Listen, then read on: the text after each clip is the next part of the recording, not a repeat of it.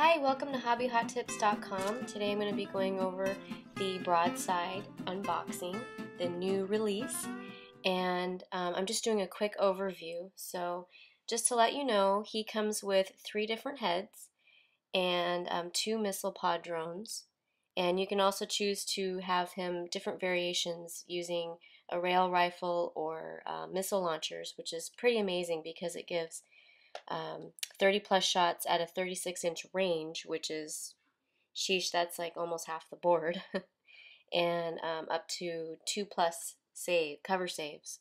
So it's pretty tough to get them off the board. There's the base, that's a 60mm base, which is a little bit larger than the old Crisis Suits bases had. Here's the back of the box, and it shows the different variations that you can do.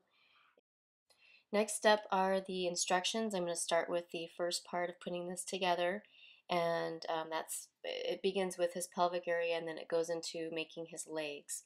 I like to mark off the pieces for the section that I'm doing so I can kind of keep track with the numbers so I don't get any pieces mixed up. And here I'm going to clip out my pieces. I'm just going to show you one little piece that I'm doing. And then I'm going to be using some super glue, or you can use plastic glue.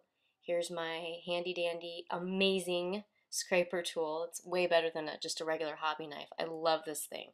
This is my go-to tool. And then I just brush off all the fine dust before I go ahead and start gluing them together. I do like to fit the pieces together first before I actually do the gluing, just to make sure that it is the right piece and it doesn't fit funny or just look weird or I have to make any corrections to it. Okay, so I'm going to be putting my glue inside of a water bottle cap that keeps it nice and contained, and I just use a toothpick to apply my glue. That makes it easy for me. And after I'm done putting him all together, my next video is going to show him all put together, and then I'm going to be adding magnets to it, to his arms, to show him using different artillery so I can trade it out really easy before a batrep.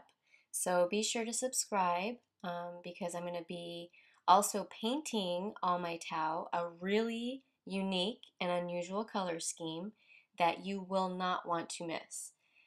Be sure to like our videos and leave us some comments. So thanks for watching hobbyhottips.com, and we'll see you back here soon.